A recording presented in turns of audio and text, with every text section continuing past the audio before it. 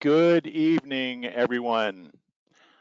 Thank you for taking the time to join us for a great webinar this evening. We've got some great hosts with us, some great partners, and I hope you've all had a great day.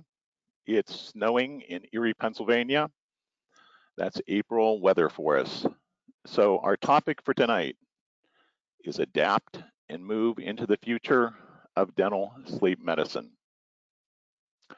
I want to thank you for our three partners this evening, Mr. Ryan Jovenbach, the President and CEO of SleepTest.com, and Mr. Randy Kern, the founder of Pristine Medical Billing, and Dr. Singh, you can see his credentials here. He's quite accomplished, and important thing for all of us is he's board certified in sleep medicine. So our learning objectives for this evening. New topic for some of us, for others, it's been known for quite some time, as Dr. Singh will enlighten us. Home sleep testing, medical billing, and therapy. The reason that we've picked this topic is when I posted on LinkedIn to give us some ideas for some webinars that you would like to hear, the number one recommendation was telemedicine. And I reached out to Randy and Ryan and asked for their input, and they asked Dr. Singh to join us, and that's why we're here this evening. We're all in some very unique situations that most of us have never encountered with our dental practices. And I think we're all in the same boat, that we're not seeing a lot of patients. In Pennsylvania, we're limited to urgent and emergency care. The first week, the PA Department of Health shut us completely down. So that's when I talked to Randy about telemedicine, and he gave me some tips that he's going to share with us today. And I will tell you this, yesterday I saw 6 patients via telemedicine, and it was an incredible experience. I saw 6 of the patients via doxy.me that Randy will talk about tonight. And at the end of the calls, I asked patients to rate their experience, 0 to 10, 10 obviously being the best. 5 of the 6 gave me a 10. The one gentleman gave me a 9, and he said, "Let me tell you why I gave you a 9. I said, "Great, I'd love to hear why." He said, "I miss seeing Tammy." I was like, "Well, it's great that you miss seeing Tammy. So do I. Tammy is my assistant, for those of you that have encountered her on some of our webinars and live. So very interesting, very positive feedback. Next week, I'm doing 6 live consults for the initial consultations for sleep patients, because seeing a sleep patient is not considered urgent or emergency care. So it's a way for me to keep my sleep practice going. So really exciting times. Hope you enjoy our program. I'd like to go over a few guidelines for tonight's program. The webinar is being recorded, and you all get a link to the presentation.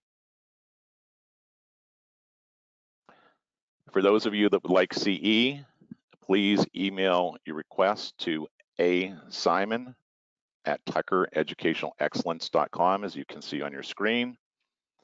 If you're an AGD member, please include your AGD number when you send the email to my business partner, Mr. Al Simon, and he will get that for you appropriately.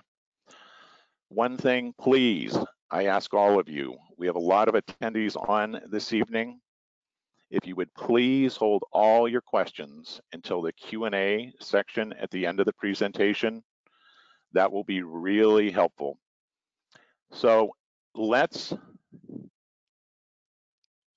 get started. So this is going to be an exciting night. I recommend that you grab a big cup of coffee or an adult beverage of your choice. because we have a jam-packed night. So our first presenter, I'm going to switch screens and give it over to Mr. Ryan Jovenbach.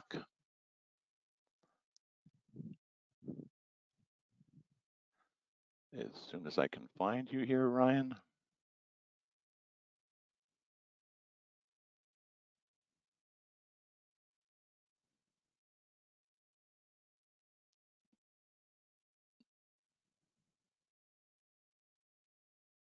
Ryan, you got it? Yes, sir. I was just letting you wrap up there, Tucker. Thank you very much. You, my Can friend. you see my screen okay? Can you hear me okay? We can see you, but I cannot see your screen. Okay. 1 second.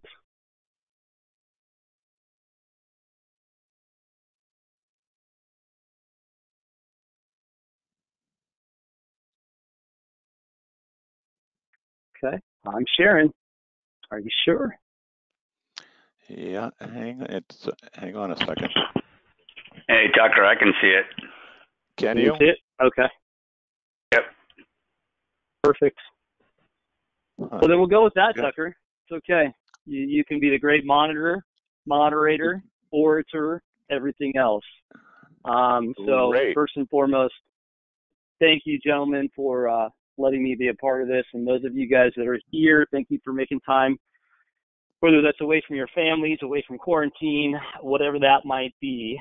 And, obviously there are some conversations here that we've been having about adapting and moving into this space. But what I really want to say is now is the time to flip our perceptions. And for those of you guys who've heard me speak before, sorry, not sorry. I bring a lot of psychology, human behavior into this. And I'll share some of my sort of grieving process through all this too, because I want to share that vulnerably. And I picked this slide specifically here and found the word togetherness. A lot of what I've been reading, a lot of what I've been seeing out there is all about doing this together. And don't get me wrong, there are some people who, are trying to stay as far away from people as possible. But in this purpose, in this mission, we've got something to do. And I'm hoping that you guys get a little bit out of this and you start turning your trials into triumphs, because we can only sit around for so long and not do what we do the best, or not do what we love to do the most, which is really serve others. So I don't care if you're a doctor, an assistant, a business owner, or maybe you're all of the above. Our purpose here, not only on this call, but every time I get on a call with Dr. Singh, Dr. Tucker, you name it, the whole thing that we're trying to do here is minimize the barriers to testing so we can increase access to care. And look, we don't get to be the ones that change or save lives, but you do. And so for those of you guys who've seen this before, I think it's really important that we get grounded and really think about why we do what we do. And I always get these fantastic articles from Tucker. So thank you for sharing. But looking at this ATS piece here, there's a word that kept popping out of me that I keep hearing other people talk about during these times. So we know that we need good quality sleep. And we know while people are stressed out, overwhelmed, bored, whatever that might be, now is a fantastic time to be able to help them with their sleep. If we're motivated to get off of our tails and help them do it, we know the long-term consequences of impaired quality life, cardiovascular disease, diabetes, depression, cancer, you name it, that's specifically quoted from this article. And I'll show you the word that keeps popping out of me here, other than impaired quality life and mortality, was depression. And, Dr. Singh and I were talking about this the other day with regards to some of our referral forms. And here in California, it should not be raining right now, but it's been raining for a week straight, and that doesn't help, I can tell you that. But everything about this piece talks about poor quality sleep, short-term sleep, and the link to depression. And I think we have a really good opportunity to potentially help those patients that are out there sitting at home, trapped at home, maybe lost their jobs, whatever it might be. Because if we don't, who's going to? And I'm going to keep on talking about that because, well, we've all seen these slides too, all the direct problems and consequences. And whether your state says you can do A, B, or C, or you can't do A, B, or C, I'll tell you, we at sleeptest.com have a very small, narrow window to be able to do what we do because we provide a better night's sleep that's directly linked to sleep apnea, which could potentially kill someone in their sleep. And we're all sitting here thinking about obstacles, and I can tell you it was Friday the 13th. And Friday the 13th is usually a fantastic day for me. It's one of my favorite days because that was one of the days I asked my wife to marry me, and she actually said yes. So every Friday the 13th has been amazing for me for almost 12 years until March 13th. Found myself in a struggle, realizing, I've got to make some serious decisions. And I went home to my office that night, at my home office, and just sort of closed the door with the kids knocking on the door and everything else. I'm like, what am I going to do?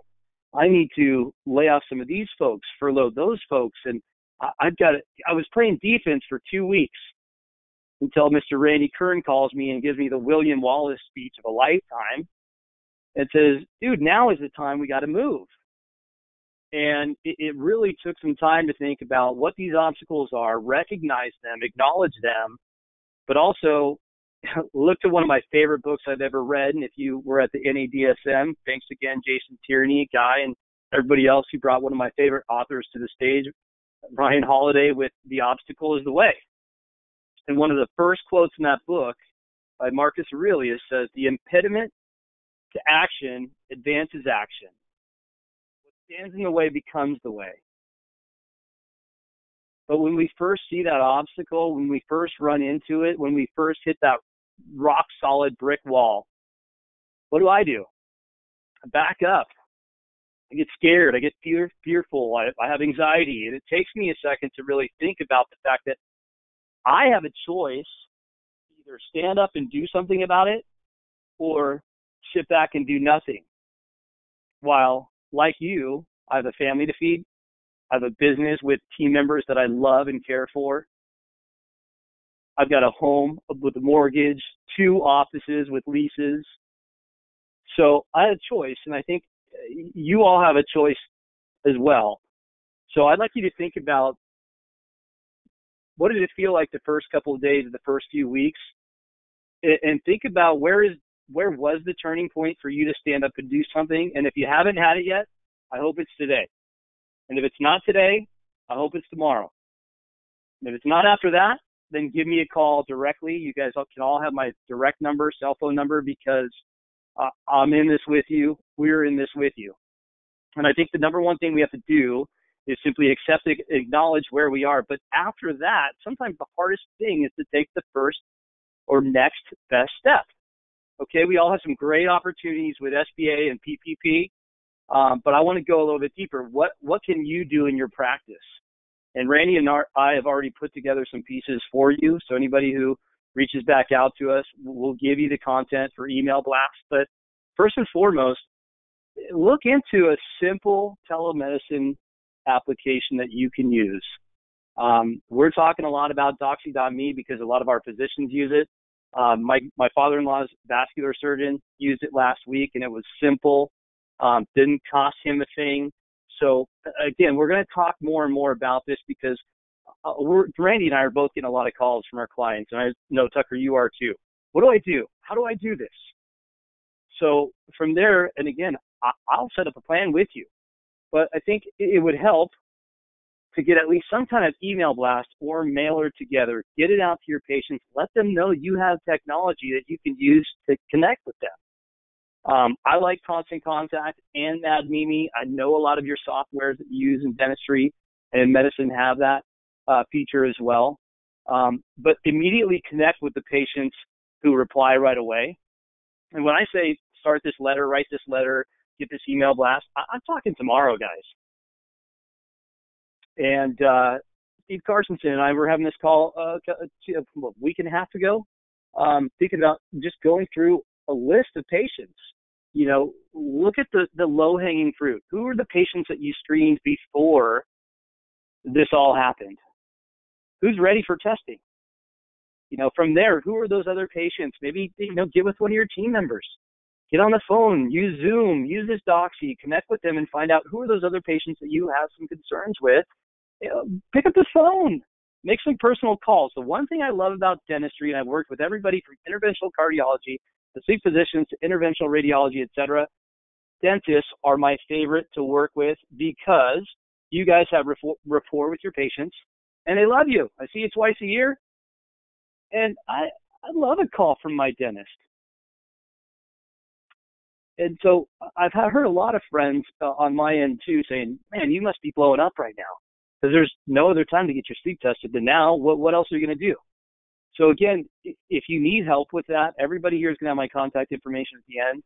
I will plan a 30-minute or an hour call with you next week, set up a plan of attack and do something. But first you have to choose, and choosing is the piece we can't help you with. But what we can help you with is what to do right now, how to do it, and we're going to show you how we can help. So because of this whole thing, we've had to pivot. We've had to look at the obstacle and use it as an opportunity. And so, as many of you guys know, and I do not want this to be a sales pitch, forgive me, but I need to show you what we've done to help you connect with your patients while also creating a 100% compliant piece, whether it's now with COVID or in the future to accommodate for AADSM, AASM, state dental boards in Ohio, New York, New Jersey, of course, Georgia too. So with our service, assuming you connect with your patients, obviously the home sleep test in the comfort of their own bed. We are now doing pre and post test telemedicine visits. We'll manage the operations. Guys, talking about obstacles, I have 2 locations. My goal is to get everybody home so they're safe with their friends and family. And I've redirected all of our home sleep testing devices to California. And again, just sharing openly, business owner to business owner. I am a part of all sanitation. I see every device that comes in. I see every device that goes out. Spiritually and ethically, I will not be a part for any way, shape, or form of spreading this any further, but really connecting with patients, getting them the good night's sleep that they need. So I know we have a lot of clients on this call and a lot of new folks too. Essentially, this is how it works, and then I'll break these down one by one. Number one, you can refer your patient in directly to us through an online HIPAA-compliant portal. You will no longer have to worry about the liability because all these patients coming in are going to go through a telemedicine consult with a board-certified sleep physician. But before that, we just need a quick call with them because we know dental patients want to know their out-of-pocket portion before they let you open their mouths, right? Medical patients, they don't care, but we're sort of straddling things here. So we'll do a quick call to go over their benefits, and I'll share something excited about that. I'm excited about that whole section. They'll do that first telemedicine visit with a board-certified sleep physician in network.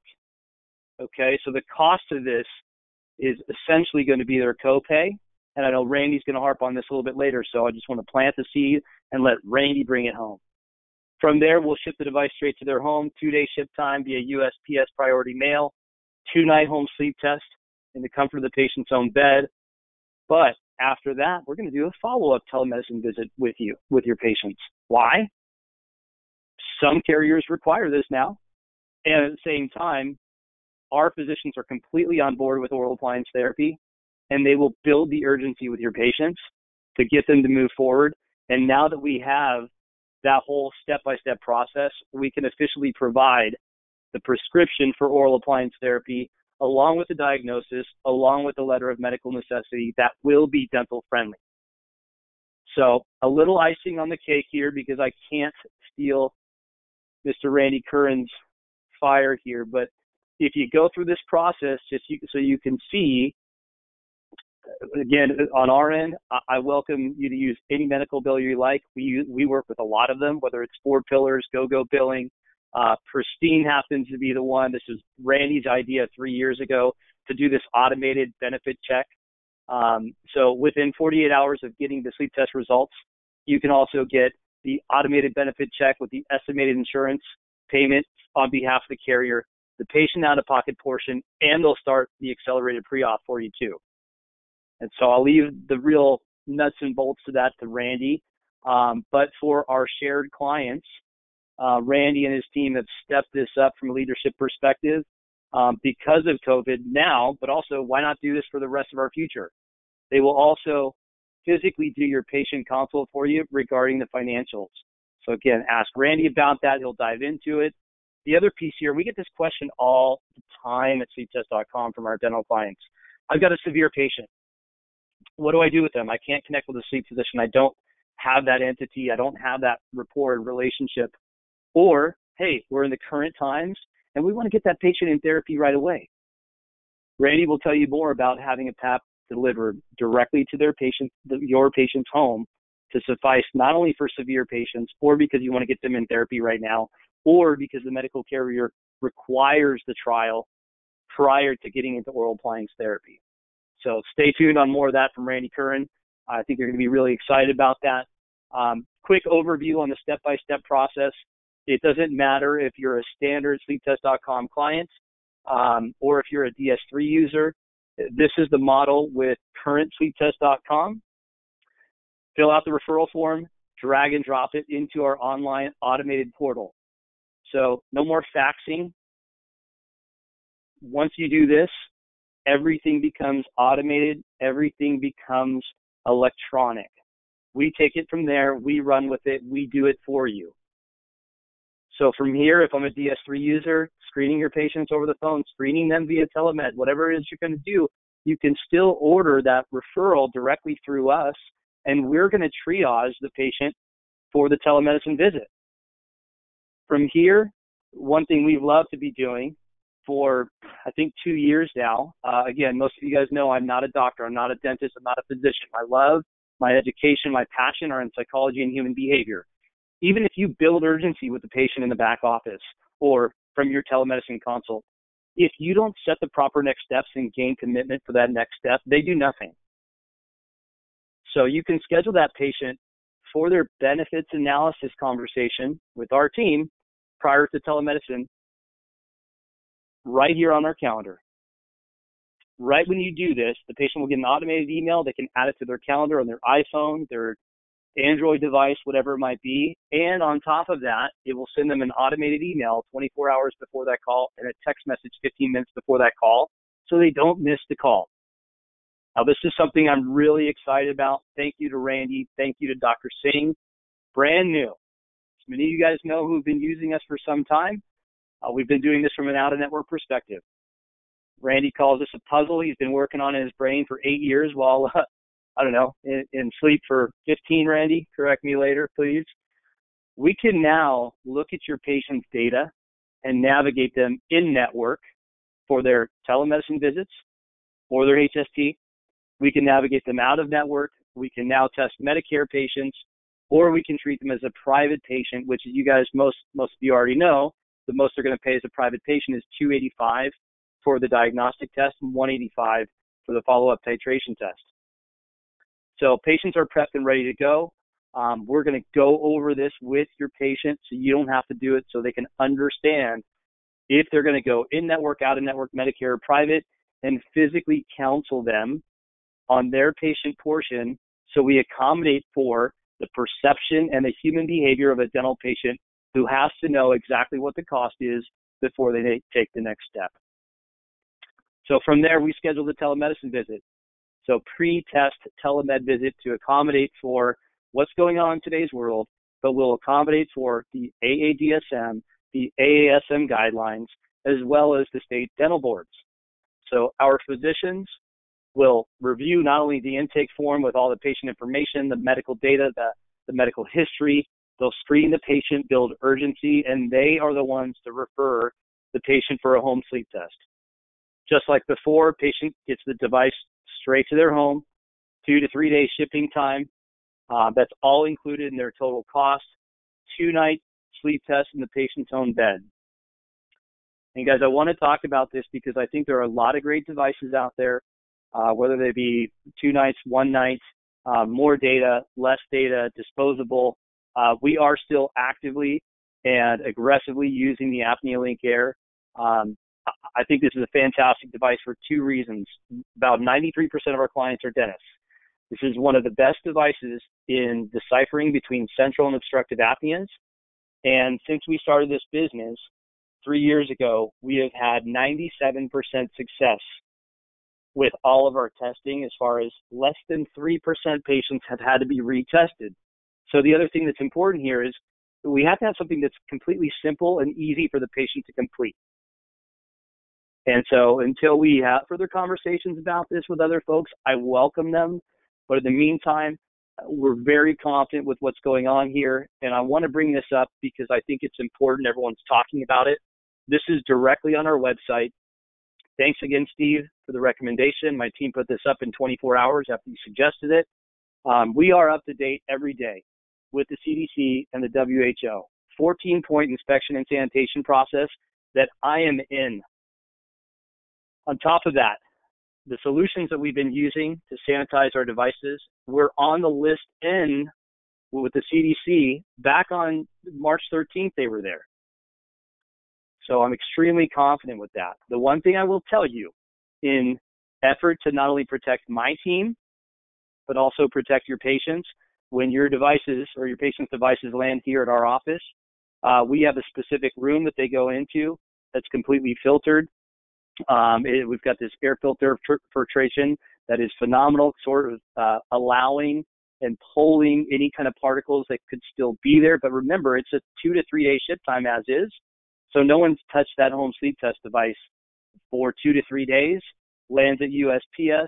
My concern personally is just making sure that, there wasn't somebody at USPS that could be carrying something to bring it our direction to my team. So this is directly on our website. I'll just show it to you real quick so you can see right here. And it's listed as a banner on the top. You can share that with your patients. Quick story about what we're doing. The list N from the CDC. Quick report on what we know as far as how long the COVID virus can stay on specific services. And then we want to teach patients too what they should be doing. And finally, talk to them and be very open, very vulnerable, very efficient with regards to why we're doing what we're doing with the delayed shipping. So usually our turnaround time to get results to a referring dentist is 2 to 4 days. Now I would expect anywhere between 4 to 6 days on purpose. Okay, so we're doing that for your safety, for your patient's safety, and also for our team's safety. Next, post-test telemed consult. And if I didn't say this earlier, guys, these are in-network telemed consults. Very low cost. Your patient can actually, if we do everything in network, Randy will go into this, but I could do a pre-test telemed consult. I could do my baseline HST. I could do a follow-up post-test telemed consult and a titration test, probably for less than $200, all combined. So you have the protection, you have the advice, and you have our physicians building the urgency with your patients. And that officially allows us to provide not only the diagnosis, but the letter of medical necessity and the prescription, friends, that you've all been asking for a long time. And that can be supplied either through the sleeptest.com portal or through DS3. That lands directly in your account. One thing that I think a lot of our clients love that we do different than anybody else, again, it has to do with human behavior. It has to do with control. If I happen to be a control freak, we'll notify you every step of the way where the patient is. Did the patient say yes or no? Did we ship out the device? Did we get it back? Do I have the results? So you don't have to log into DS3 every day and check to see if things are there or not. We over-communicate with you in an automated fashion just by changing the status of the patient. And our goal is to simply keep you in the loop and give you options to be able to physically get to these patients now. But the problem is you have a choice. I made my choice 2 weeks ago. And my choice was to stand up and do something about this. The one thing that we can't physically teach you how to do tonight is how to find that choice or how to find the desire. You've got to dig deep and find out what's it going to be, the blue pill or the red pill. If you choose the right pill, we're here. We're happy to help you. And we're honored to serve along with you guys. but we've got to get you motivated, and you've got to be able to motivate your patients to do something too. So, Tucker, thank you for that opportunity there, sir. Friends, this is all my contact information. That direct line goes straight to my not only my landline, but also rings to my cell phone if I'm not there. And the one thing I did want to point out, other than most of you guys have seen my beautiful family, it's my wife Selena, my son and daughter Micah and Skyla, who, believe it or not, are on this webinar tonight. So, we're trying to teach them what Zoom's all about, and hope you guys are having a good night and being good for mommy. Last thing I'll say on this too, we are going to do a promotion for everybody here. You'll get a follow-up email about this, where we're taking our cost down almost 50% for new clients. But if anybody wants to schedule a demo with me specifically, you can actually do that straight from our website. So if you go to contact us right here, interested clinicians, schedule a free demo. So I will personally take those calls. I'll walk you through via webinar. I'll walk you through on a phone call. I will even spend the time to create a marketing plan to get you guys out there to get in front of your patients. So that's all I have for now. I'm going to share with the rest of these folks. But Tucker, did you want to handle any Q&A now? Happy to do that if you'd like. Yeah, we're getting a bunch of questions in, and great presentation, Ryan. And as always, you did a fantastic job, and great to see Selena and the kids. And hey, Selena and the kids, glad you're on. I think that Randy, put this in your queue, please. A lot of questions regarding telemedicine and Medicare being a face-to-face. Ryan, sleeptest.com available in Canada? Great question. Love that one. I think I heard somebody say the other night on one of the other webinars, send me that information. Not yet, guys. To be able to get all that across the border is a bit of a challenge. But if anybody up there wants to have that conversation, I welcome it. And, as of right now, long story short, not at the moment. So just here in the U.S. So another question. So the patient can do a pre and post sleep test consult, correct? That is correct. Okay.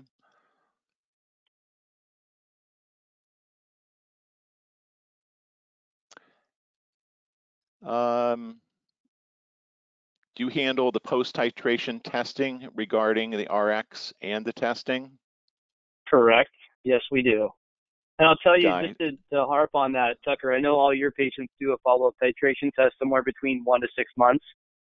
Friends, that's really important. I can't tell you how many patients that we test, we diagnose, and how few actually move forward with therapy. Remember, there's a lot of placebo effect that could take place there. I'm fine. I feel good. My wife said I'm stopped snoring. I'm going to the gym again. But we don't have true efficacy to say that we've dropped their AHI, et cetera, by 50% or more. I always use the analogy, forgive me if it goes too far out, but being in the vascular space, if a surgeon would place a stent or do an angioplasty in an artery or a vein, they don't just walk away. You go back in, you run fluoroscopy, you make sure you've got that full open vessel so it's working. So that's what we want out of this therapy too. So in my opinion, I recommend you have that conversation in the front end of all of this, no later than the time that you delivered therapy, because you don't want this to be a surprise. Great job. So let's move on. Guy, thank you for your great comments. Appreciated. Question here that I guess I will take. How does the appliance get delivered? Do we temp them? What's the end point? Once again, Ryan went through everything regarding sleep, getting a sleep study done for our diagnosis. I am in no way advocating delivering a device to a patient in any other form other than seeing them in the office for a personal face-to-face visit. I think that's too high risk. So I am not a big fan of provisional appliances. That's just one man's opinion. Ryan, any advice or for texting out information to patients to start screening? Will you be able to provide that? Great. So good question.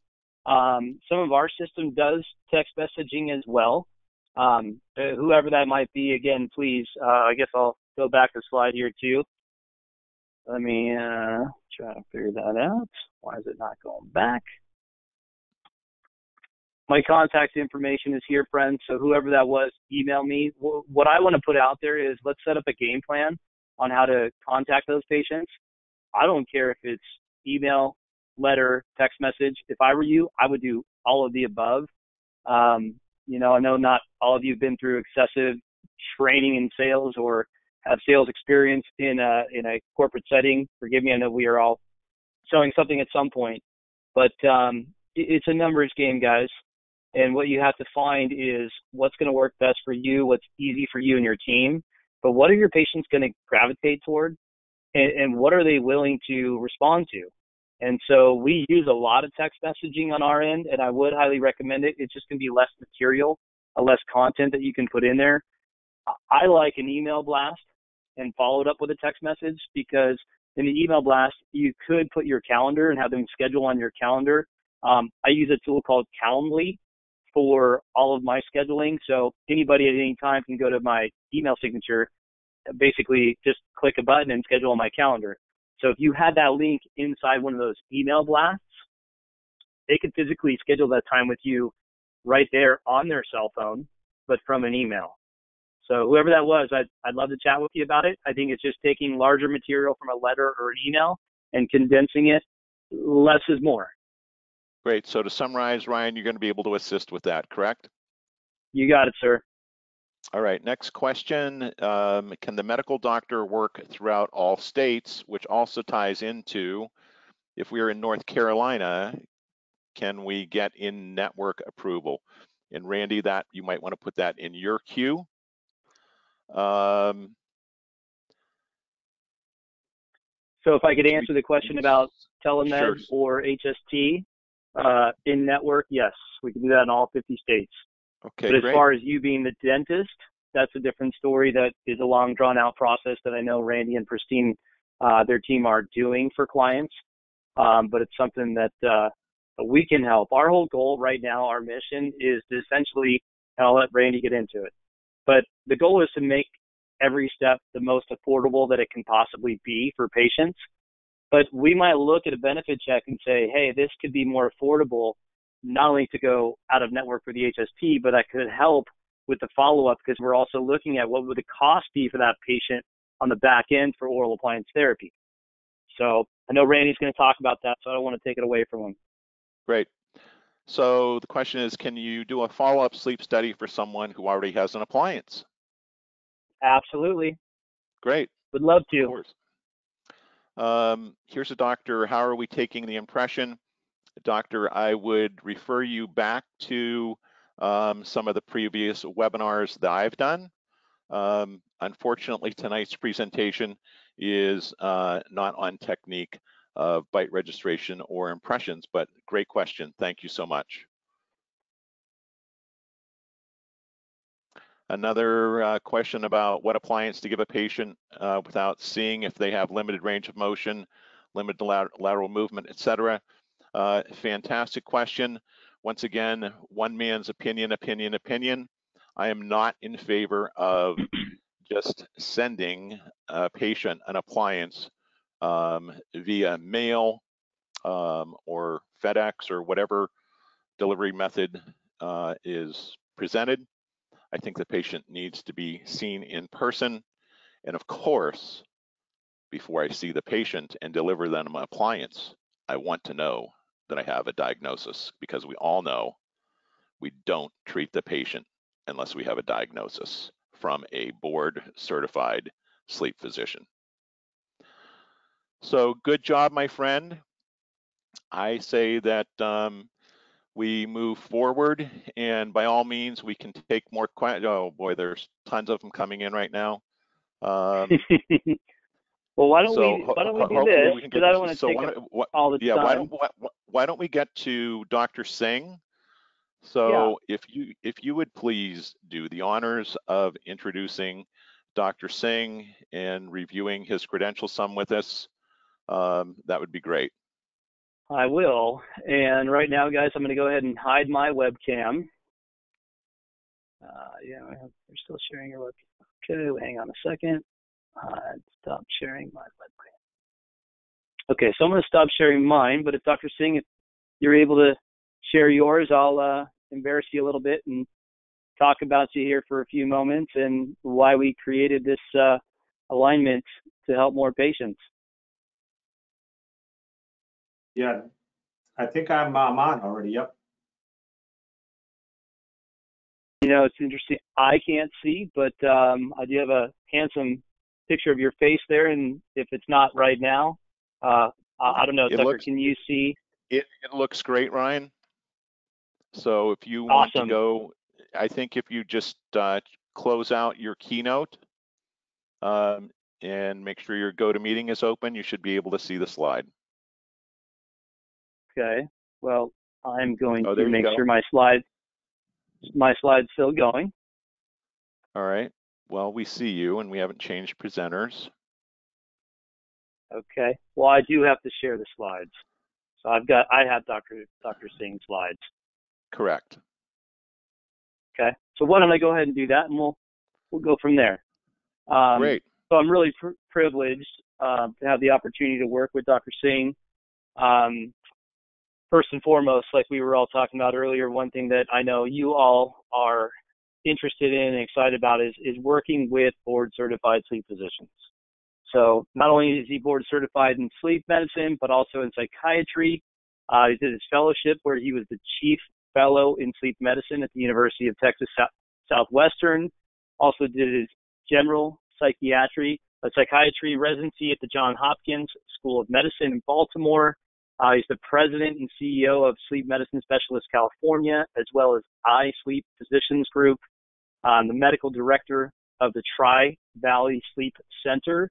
And he's one of our leaders on our team, giving us advice, what to do, what not to do, how to do this, why would I do it better, how can we manipulate things, and gosh darn it, why aren't you using telemedicine yet? So Dr. Singh's been using telemedicine for years, makes it really easy. The first time I ever got on a telemedicine consult with him, I kind of stopped and thought, is that it? Do I do anything else? And the beautiful thing about not only our model, but what he's using is that you don't have to own and operate a telemedicine model. I have a lot of respect for some of our friendly competitors out there that have developed some great technology. But what we've learned on our end, whether it was with devices, shipping and receiving, our goal was to be servants and to be able to serve you guys from A to Z. And so Dr. Singh has also been working with dentists for 12 years. He believes not only in the oral appliances, he believes in orthodontics, he believes in myofunctional therapy, and he's been recommending that for a long time. And one thing I've learned about him as well that he may not share with you, he loves playing hoops, and he says, it's my thing. So him and his son are playing hoops quite often. And remember the last time we were going to get on a teleconference, he said, well, Ryan, I was just playing hoops with my son. Can I maybe skip on the video cam? So Dr. Singh's going to tell us a little bit about his experience with telemedicine and also his love and respect for oral appliance therapy, which will be the next slide there, Dr. Singh. So I'm going to go on mute, but please, number one, thank you for being here. Thank you for bringing these ideas to our attention, and thank you for partnering with us to make sure that we bring something valuable to all of our clients across the country. Thank you so much, Ryan, for the introduction. And you're definitely right. I'm a hoops guy. So over what I do in my office, hoops takes precedence. But nowadays we can't do much of that. So, but thanks for the introduction. It's really a pleasure to be here with all of you, and I really appreciate the opportunity. I want to thank Dr. Tucker, Ryan, and Randy for this opportunity, because we do have an opportunity at this time that's quite unique and that can really make sort of a big difference in terms of practicing medicine, practicing dentistry, and really bringing the best care to patients that we know that works and has been out there for a long time.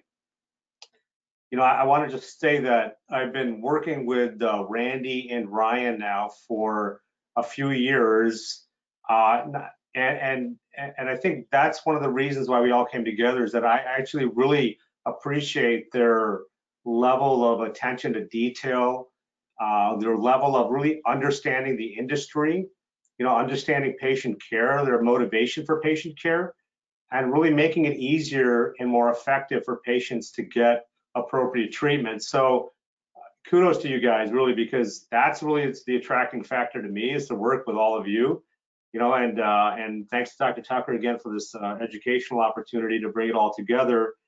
You know, like Ryan said earlier, you know, we are really at a point in time which is unique, you know, where the obstacle really becomes the way. You know, fortunately for me, you know, I've been doing sleep medicine now for the last 12 years, and prior to that, I was practicing psychiatry. But I really had a chance to utilize telemedicine in my practice now for the last few years, and it's really made a big difference. You know, even prior to going to that, let me just start out by saying that as a practicing psychiatrist, you know, I felt that there were many patients that would come into my office with sleep issues that weren't being appropriately addressed. And when I finally started addressing those issues, man, did I see a change in their lives and their functioning, in their medical issues and their psychiatric issues. And what's interesting is, you know, being trained in one of the best residencies in the country for psychiatry, we got no education in sleep. You know, as medical students, we get no education in sleep, very little, I should say. So to actually see those patients in practice and start identifying them and actually helping those patients get workups, getting sleep tests on, seeing how many of them had sleep apnea, addressing their sleep apnea, and seeing their mood get better, seeing their insomnia get better, seeing their anxiety get better, seeing their blood pressure get better. You know, for me, it was kind of a no-brainer.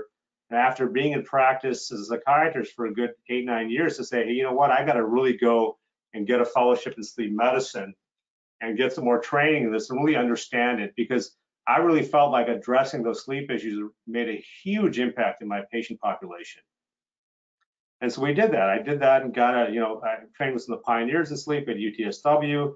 And after doing that training, really got a better understanding of, in terms of identifying and treating sleep disorders, and, you know, moved out the West Coast here, and such is history. Been practicing sleep medicine now, pretty much solely sleep medicine for the last 12 years. And then, like I said, you know, using telemedicine has been something that I started really noticing the need for a few years back, when, you know, I had patients that were driving, you know, 60 miles to see me, or that moved away to maybe, you know, 2 hours south or Southern California. They say, you know, I got to establish a new relationship with a new doctor, and really, you know, I don't want to do that. I really like working with you. I think that, you know, you've done well for me, and I want to keep seeing you. And then I started looking into it. I'm like, well, maybe there's a way, and there was. You know, and telemedicine's been around for a while, but I started realizing and understanding that, hey, you know, some insurance payers are willing to pay for this. And I started seeing those patients as they moved away, and found that, hey, you know what, this works. And it works well because it's a convenience for the patient. It's a convenience for me. And you know what, we're getting paid for it. We're getting paid for it just like we would an office visit, seeing the patient right here in front of us. So as long as we use the right technology, I found that it was really beneficial for my patients. And then I started getting referrals from other states. I started applying licenses for other states. So I've accumulated a lot of state licenses. But the biggest thing for me is that at this point, you know, if we didn't have telemedicine, honestly, I'd be doing what every other business is doing. I'd be laying off staff. You know, I'd be really rummaging and trying to pay rent. But telemedicine has really made it has helped us at this time at least stay in business, and really we're continuing to see our patients. So yeah, we may be down in terms of volume, but still we're seeing a lot of patients through telemedicine. It's really made a big difference for us. You know, and one thing in terms when it comes to sleep is that telemedicine and the ability to do home sleep testing can really make the turnaround quite more efficient and fast for your patient compared to having them necessarily having to see the doctor in the office and then get a sleep study in the office and then having to see the doctor again. You know, when you look at that, you know, there was a study done that showed that by the time the patient comes in to see the doctor initially, then gets referred to a sleep specialist, gets a sleep study done, it takes about 3 months or longer before they get actually a referral to get any treatment done. But with telemedicine, you know, that can be cut down into weeks or days sometimes. So it has really made a big difference in terms of identifying patients, in terms of getting the appropriate evaluation and then treatment done. So really a huge change we're seeing in our industry. And my hope is that we continue to utilize this and take advantage of this obstacle, you know, to really become the way of the future in terms of identifying patients and getting them appropriate treatment and having everyone on board. You know, when it comes to oral appliances and using oral appliances in my practice, well, again, it's one of those things where I felt like, you know, as soon as I came into this industry and started learning more about sleep and starting understanding that, hey, you know what, all these sleep doctors out there and the way we get trained, we're really looking at CPAP, using CPAP, but guess what? Some of those patients, a lot of them don't like using CPAP, or some of them don't want to use CPAP. Well, when I first started as a novice entering into this field, I was like, yeah, CPAP, CPAP, CPAP. And then eventually like, well, you know what? It's not necessarily doing it. And I started using more and more oral appliances, started to refer more and more to dentists in the community, really folks that have been out there and been using oral appliances for a long time, and really saw the benefit in my patients when they started on oral appliance therapy. And since then, it's been a no-brainer for me. We really utilize oral appliances in the practice significantly, to the point where, you know, for me, when I see a patient, you know, it becomes part of my conversation in terms of if they want to try an oral appliance first. You know, I'm not focused in on just using CPAP.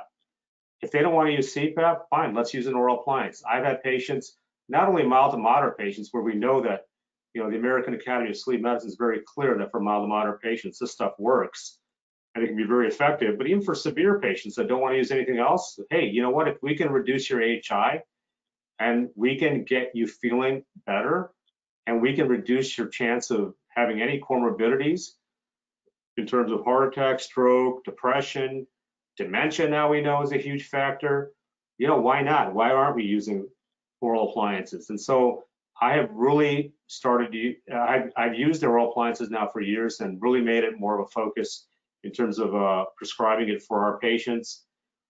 It's very interesting. I don't know if you all got a chance to see this, but I can forward it to anyone who actually does want to see this article. But there was a really short, nice article that was sent out in Sleep Review just a few days ago in terms of COVID, and, you know, actually questioning whether sleep is an essential service, an urgent service, because there is this whole issue about, okay, you know, we got to suspend treatment in terms of anyone who doesn't have an essential problem or an urgent need, you know, and really, I've really felt for my colleagues, dental colleagues, medical colleagues that have had to like close shop, stay at home.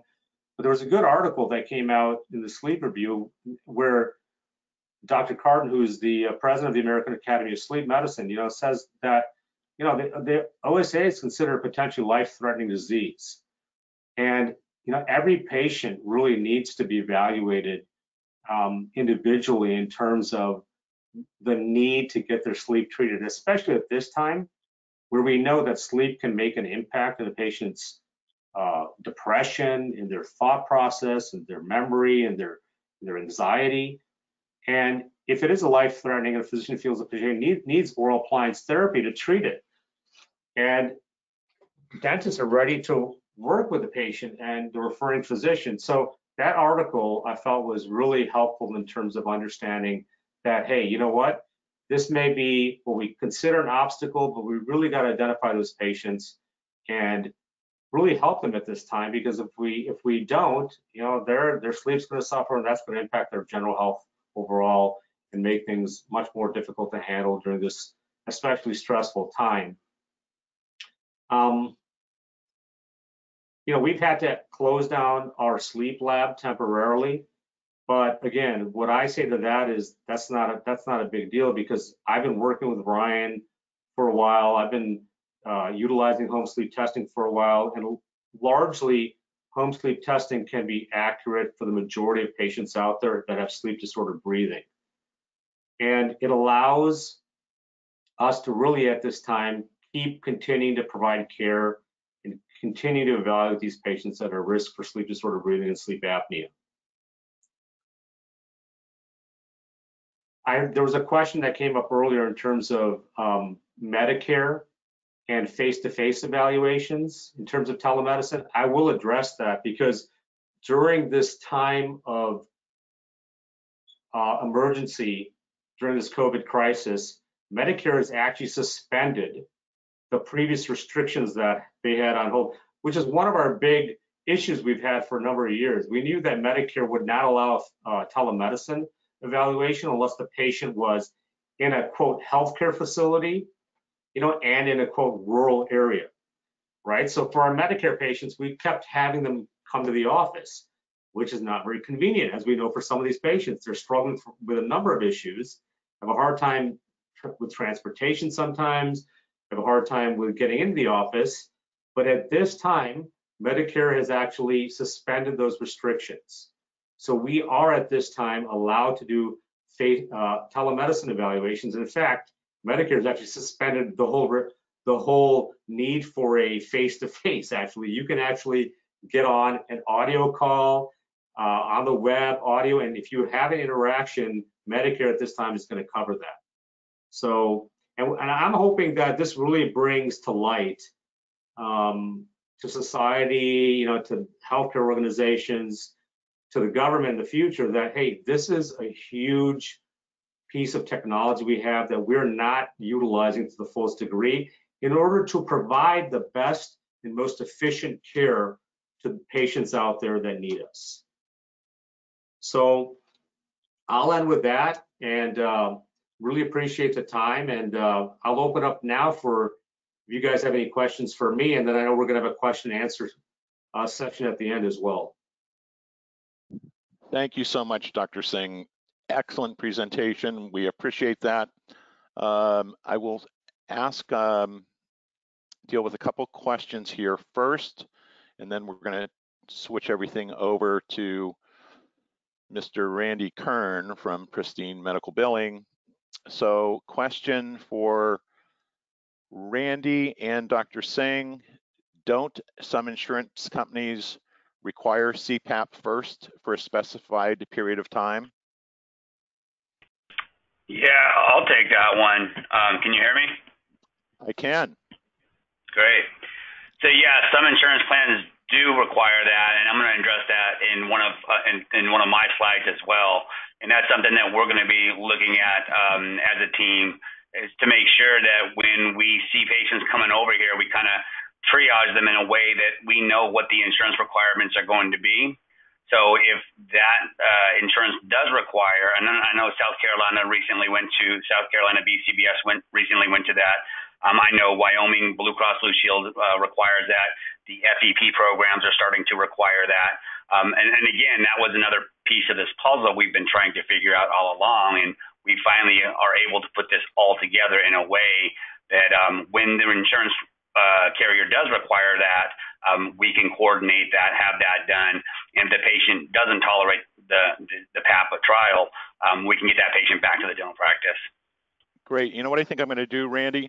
Let's switch you over and make you the presenter. So I'm going to pass the baton, and we'll still continue with the questions. So it should be coming your way that we see your screen. Great. All right, let's continue with some of the questions. Dr. Singh, Multiple requests for a copy of the COVID sleep article, please. If you could email that to myself, Ryan, and Randy, will make sure that the attendees get that. Will do. Thank you so much, Doctor. There have been multiple questions regarding costs. I have recommended to those that I can respond to that you reach out to Ryan and Randy directly for your specific questions regarding cost of treatments for telemedicine, what insurance will pay, what the cost of a follow-up sleep study would be to document efficacy of the oral appliance. So please reach out to Ryan and Randy, and their information was presented at the beginning of the program, and I know some people joined us late, and that's okay. No worries. We'll follow up with that at the end of the presentation. So, Randy, lead on, sir. Take charge and show us how medical billing works. You are the guru, my friend. Thank you. Thank you for having me on here, Dr. Tucker. Thank you all for joining us tonight. This is really exciting for all of us, especially for me. It's been a journey. I've been in, like Ryan said, I've been in sleep for about 12, 13 years now, and I've been helping dental practices for the last 9 years. And those who are close to me know that they'll get emails, or I don't text at 2 or 3 in the morning, but they'll get emails at 2 or 3 in the morning, just me trying to figure these things out. How do we put the whole thing together to make it easier for people? How do we make it easier for the dental practice? How do we make it easier for the patients to move into treatment? How do we make it easier for sleep physicians and dentists to work together harmoniously so that we can move more patients into treatment? And it's always been like that puzzle you just can't quite figure out, because there's so many moving parts. There's so many regulations, and it's been wonderful that, you know, with what's going on, you know, there's a lot of terrible things going on, but we figure out how to make the best of it. And with what's happening with telemedicine and like Dr. Singh talked about with Medicare, and I don't think that's going to go away. And I'll talk about that in a bit, but I think what we can do now is take advantage of the opportunities that are presented to ourselves to change what we've been doing. And we finally, in my opinion, have been able to figure out this puzzle of one easy pathway to care for the patients. So let me see here to advance this. So what's happened is we talked about all the red tape. And a lot of that's been taken down, as we've been speaking about earlier. We don't have all the restrictions that we've had for many years. And Dr. Singh's been using telemedicine, as you mentioned, 3, 4, 5+ years. But that's not been the case. Only 30% of the physicians across the nation use telemedicine. So 70% of the physicians, medical doctors, still aren't using telemedicine. And I doubt very many dentists have ever used telemedicine. So that means patients aren't getting the convenience of it as well. So with everything that's been changing, we've been able to remove a lot of the red tape that's prevented us to give patients easier access to care, give the practices easier access to the patients. So you can see here, this is the AMA, American Medical Association. They have a lot of different things on their website regarding telemedicine and the changes. This is a great resource here. This is in one of the articles they wrote. They have a hyperlink where you can click into it, which will also have different hyperlinks you can see here as a source. But the biggest challenge to telemedicine from my research, and some of you guys will see some of the slides that I presented last Friday, the biggest challenge to telemedicine is it's kind of all over the place state by state. You know, like Tucker State in Pennsylvania, they don't have any legislation for telemedicine. You'll have a good state like Kimberly State in Arkansas, where they have great legislation for telemedicine. But it's all over the place, and there's no consistency for the medical practices and physicians to be able to say, okay, I really want to implement this into my practice, because One, there may not be coverage parity. Two, there may not be payment parity. So coverage and payment parity means that the insurance, and this is private insurance, I'm not talking about right now Medicare or Medicaid, but private insurance coverage and payment parity are two big things that need to happen, and I believe will happen for the long term, which has happened right now immediately. But coverage parity, meaning that the private insurance carrier has to cover the patients coming into the medical practice for a telemedicine visit, presenting themselves for a telemedicine visit, the medical practice, the dental practice. They have to have the same type of coverage as if they were there in person. Same deductible, same co-insurance, same copay. It has to be the same. And then payment parity is where they are enacting that the private insurance carriers have to pay the physician, the dentist, the provider, the medical provider, the same rate that they would pay as if the patient was there in person. And without those parity laws, what's been happening throughout the last probably 10 years, I've kind of talk about Wild West, is that the insurances have been allowed to just work the way they want to work with telemedicine because there isn't legislation there to tell them that they have to pay equally or cover equally. And what's been happening is the insurances have been paying only 40% or 50% of their normal, the UCR, usual and customary rate, or the contracted rate in a lot of states. So what you can see here on this screen, and I'll show you in another screen here, but if you see a common thing all written in red here, coverage parity, payment parity, coverage parity, coverage parity, coverage parity, payment at the same rate as in-person service. This is the way that they defined it state by state. And you'll see some of these are not even written in red, but it still talks about it. Expand coverage for telemedicine. So California already had it on the books to have, they already have coverage parity, but they already had it on the books for payment parity in 2021.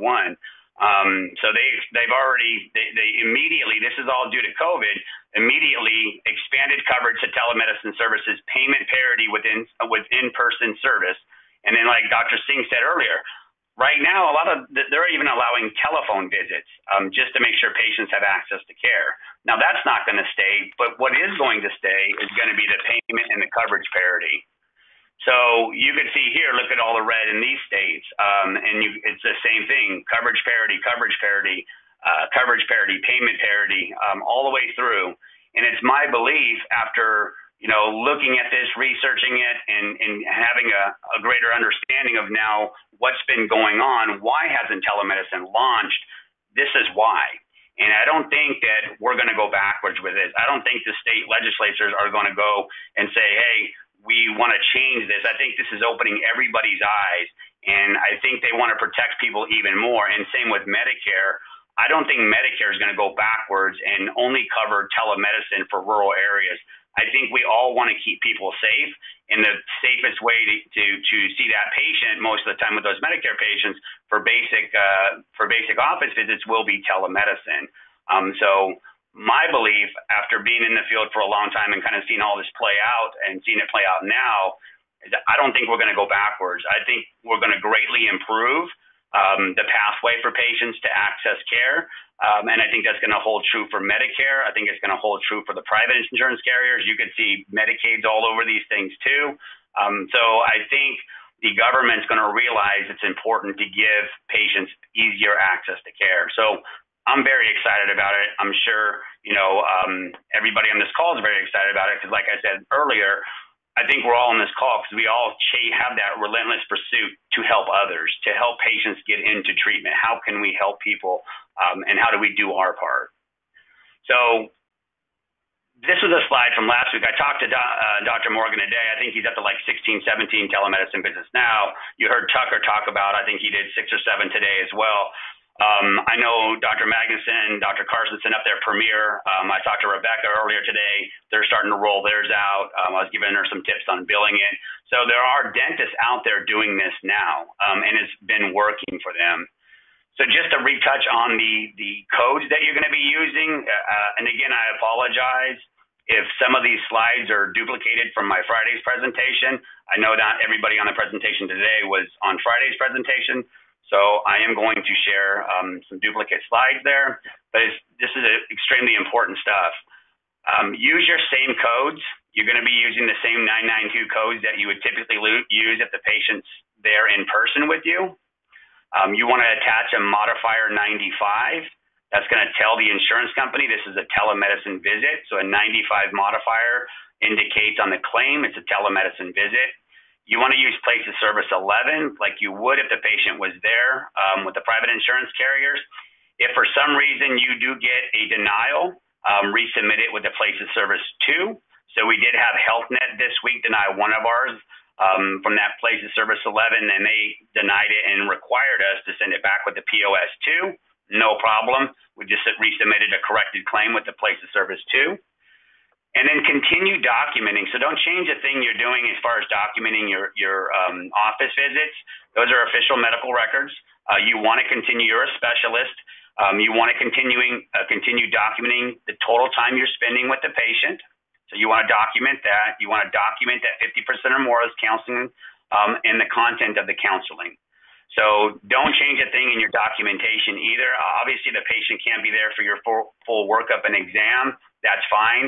But you do have to make sure you're still documenting an office visit the way evaluation and management office visits should be documented by a specialist based on time. So extremely important if you guys are billing this yourself or working with the billing service. This is it's very viable. It's working. Just follow these rules. And again, I just wanted to show this was some stuff we showed last week. These are some payments we've already been receiving for telemedicine visits. So like Dr. Singh said earlier, without telemedicine, he would be laying people off. Same with some of the dental practices that we're working with. Without telemedicine, they wouldn't have been able to bring some income in, and they probably would have been making more drastic changes than they are right now. So these are some payments that we started off with. The first one we got right here, you could see it was reduced. We used a place of service 2 on this one. Got reduced by $30 from the normal rate. Normal range that typically was paid at. Paid at $55. Hey Tucker, I don't know if somebody doesn't have their phone on mute, but I have a little background. Yeah, so everybody should be on mute. I have all on mute. So if someone, yeah, you sure you didn't spill your coffee on yourself? No, not this time. All right. So anyways, $55 on that first one, and then we started changing it to the POS 11 with that modifier, and we started seeing some better allowables. So you see a $97 allowable here for the 99213. You see an $81 allowable here for the 99213. Obviously, these are patient portions, so the total going to be collected is going to be up to that allowable. So these doctors are collecting this amount up to the allowable. And then here's a 99203, same thing, allowed 139. And I think that we just got a TRICARE payment. I think that one was like $83, and another one of these payments from Scripps Hospital. So again, we talked about Doxy.me. I don't own any part of Doxy.me. I don't have any financial interest in Doxy.me, but you've probably heard me speak about it a few times. If you're a client of Pristine, you received an email right when this all started happening. I think that was 2 weeks ago, and we recommended Doxy.me because the previous providers that I've worked with and physicians that I've worked with in the past, they, like Dr. Singh, like Tucker used today, it's the ease of use for the patients. It was the easiest one, and Ryan and I actually sat down about a year ago, and we went through a lot of different platforms there. We were researching VC, we researched Doxy.me, and a few other ones. So we knew coming back into this that, hey, this is extremely easy for the patient to use. And I think, in my opinion, that's the most important thing. Let's make this a great patient experience. So everything we're talking about today in our presentation and our new workflows and this pathway is all about how do we make it easy for the dental practice and how do we make it extremely easy for the patient to go through these steps. And from all the softwares that I've seen, this one's easy. You click a button, it turns on the camera, it turns on the audio, and you're in the doctor's waiting room. If the doctor's there, you're already talking to the doctor with one click of a button. So extremely easy to use. In a matter of fact, This question came up the other day too during that broadcast, during Friday's broadcast, was can we use Facebook Live? Somebody asked about that. So you can see this is back on the AMA's website, and they talked about this. There's a lot of great information on there if you guys want to look into that. But they talked about no, Facebook Live is not. I doubt anybody on this call is using Twitch or TikTok.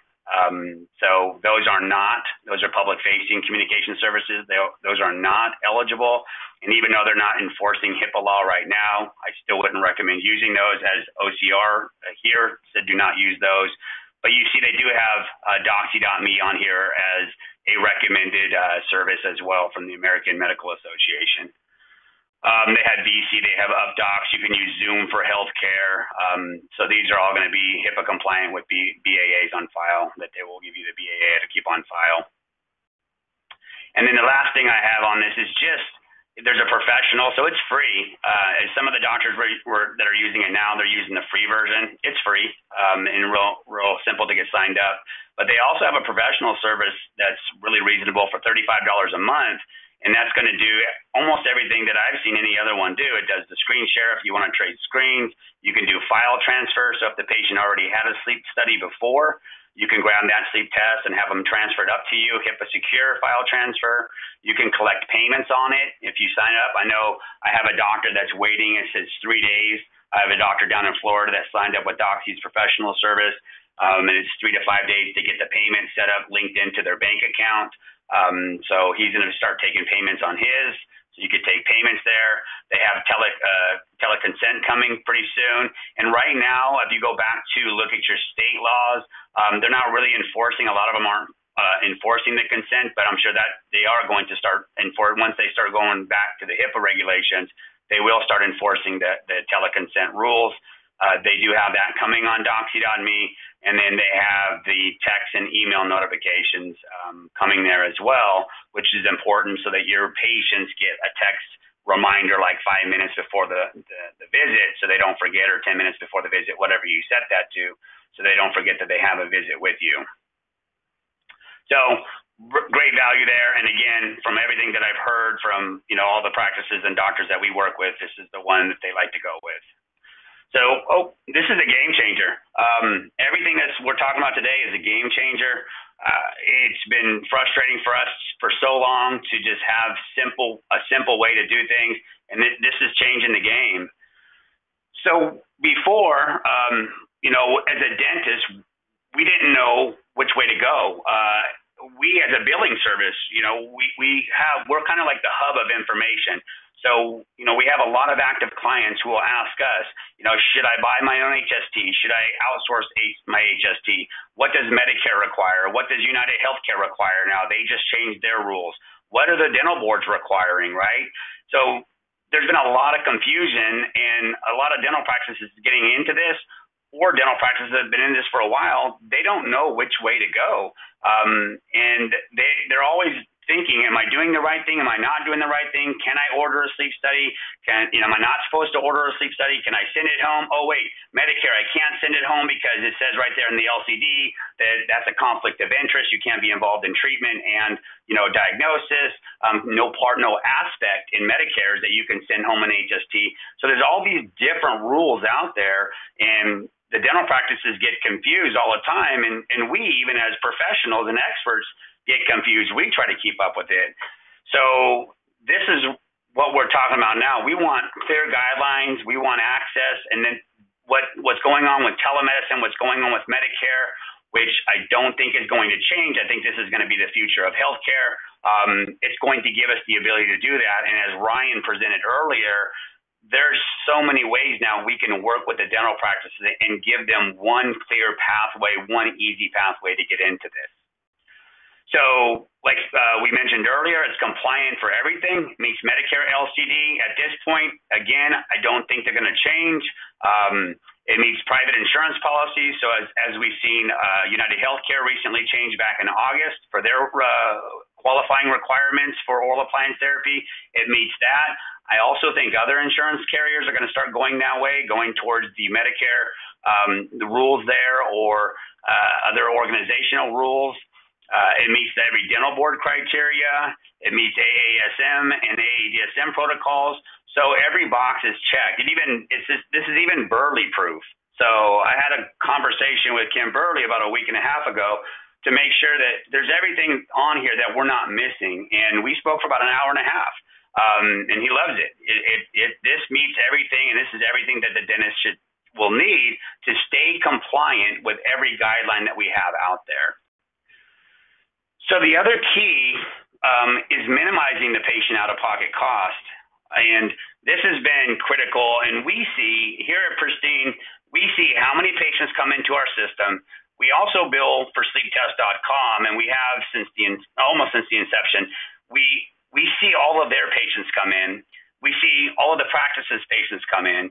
So we have a great idea what patient actually gets screened, tested, and then actually moves into treatment, goes through the pre-authorization and accepts the treatment.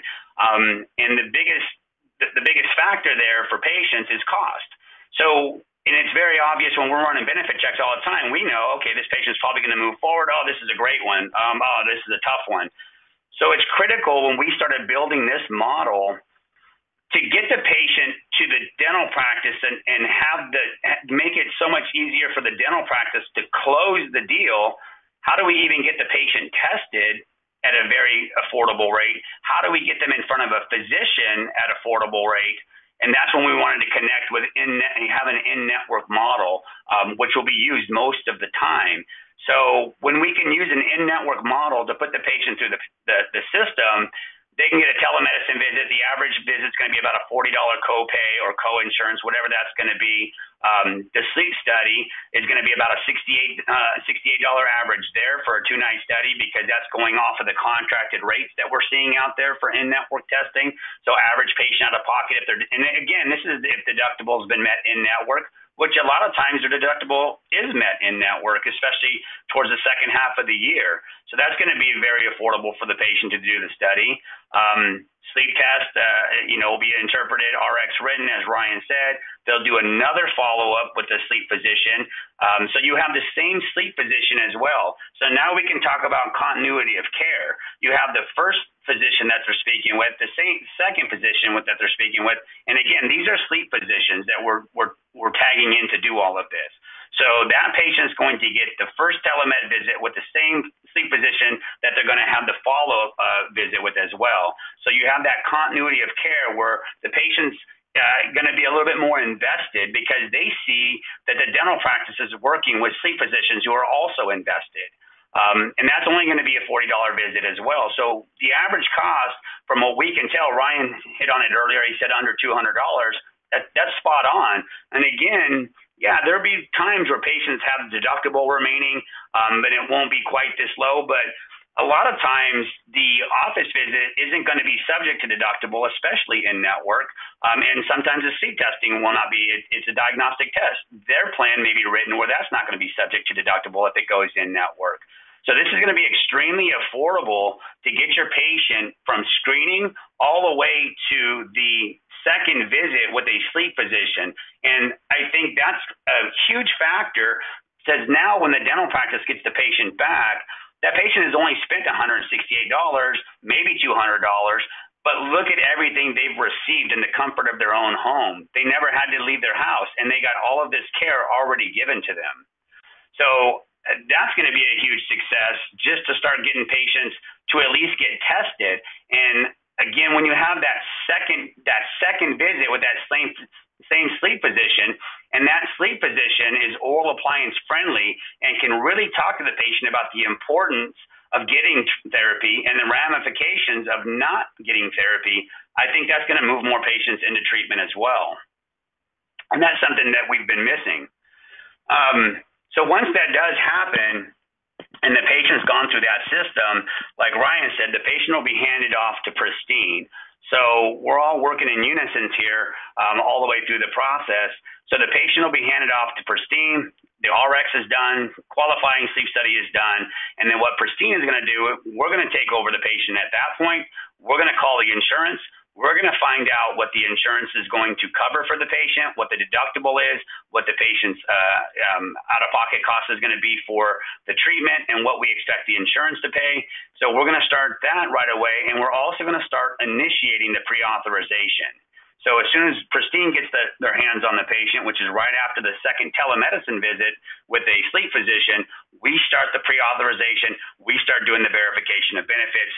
Within 48 hours, we'll let the dental practice know what our estimates are. I don't want the dental practice to present the case yet. I think it's important for the dental practice to present the case after the pre-authorization is done. Similar to what you guys are doing with pre-auths and dentistry, let's have everything done so when you bring the patient in, you can present the case with the full pre-authorization. So this is what it looks like in our cloud system that we have. We do a very detailed benefit check. None of our benefit checks are done on an online system. There's too much information that we need to know. Again, we're doing all this very intelligently. We want to know if gaps available. We want to know if there's a durable medical equipment maximum on the plan. We want to know if a pre-auth is required. So all of these are call-ins with the reference number so that we can always go back if anything goes wrong to appeal the case. But these are call-in benefit checks, and this is what it looks like. We give the coaching over here on the right-hand side, and this is our cloud system that we provide that to our clients with. Oh, hold on. Let me go back one, sorry. And then the pre-authorization, we'll start the pre-auth too. So you see the comments over here, you have the pre-authorization started.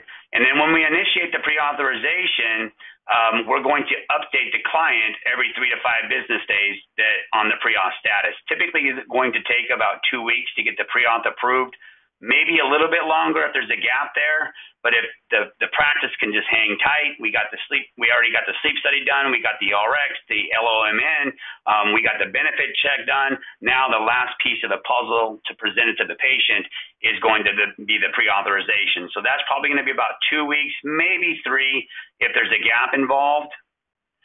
And then this is what it looks like in DS3. We also work in the back end of DS3, so you can use this program seamlessly as a DS3 client as well.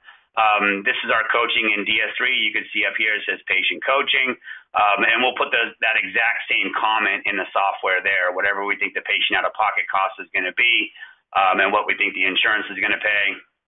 And then the authorization information will be there as well. So this system works. Sorry, I'm getting a little click happy here. This system works well with our cloud system. It also works very well in the back end of DS3 software.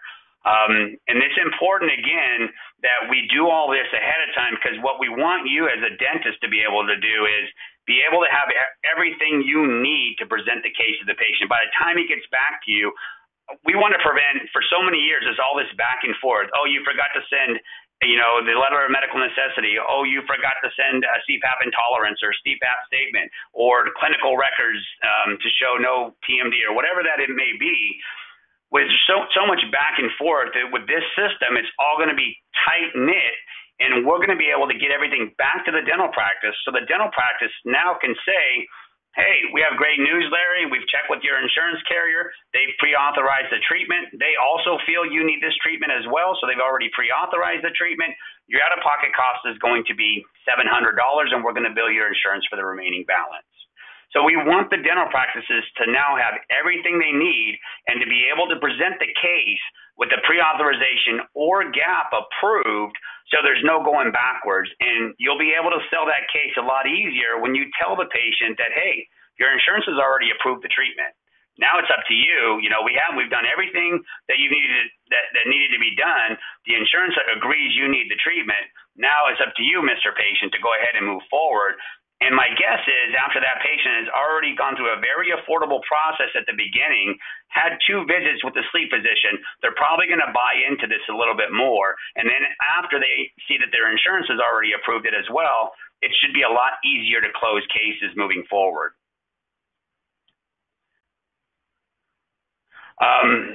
So then you take the impressions.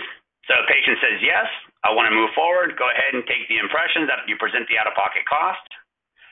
And then as Ryan mentioned earlier, something we're going to do at Pristine as well, especially during this time, we will even connect with your patients and do a case presentation, a financial and insurance case presentation to your patients through the same telemedicine platform. So we'll make sure that all of our information is going to be HIPAA compliant as well. We want the patient to feel safe. The patient by this point should be very familiar with using the Doxy.me that we're all using. So it should be easy and not foreign to the patient.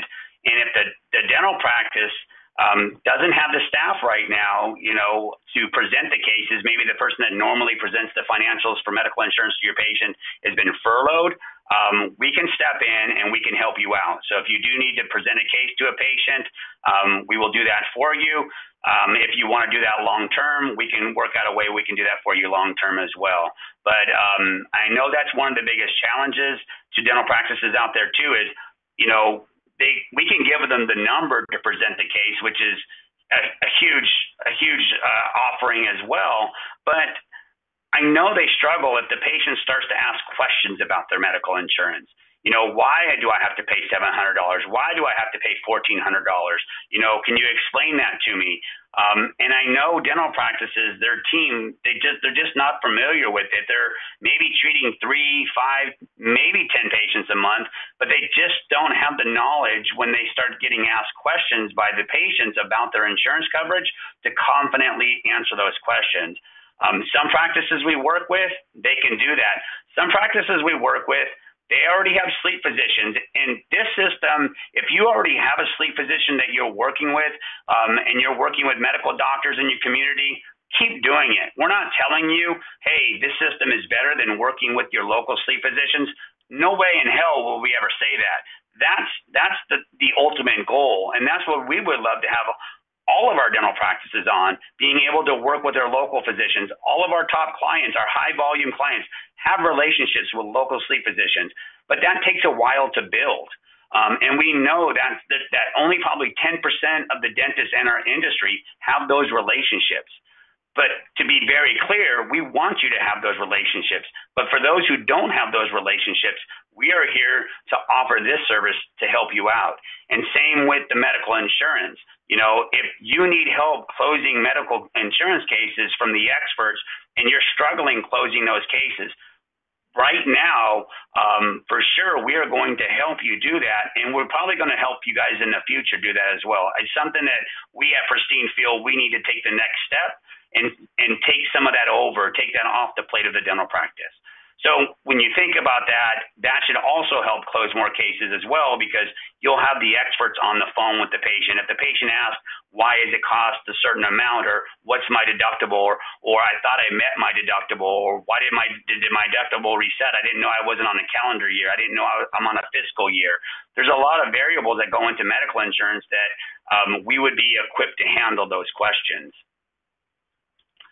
So this is what y'all used to look like when you left a sleep symposium. This is what I look like after we figured this out. So to me, it's extremely exciting stuff. I'm jazzed. I've been jazzed.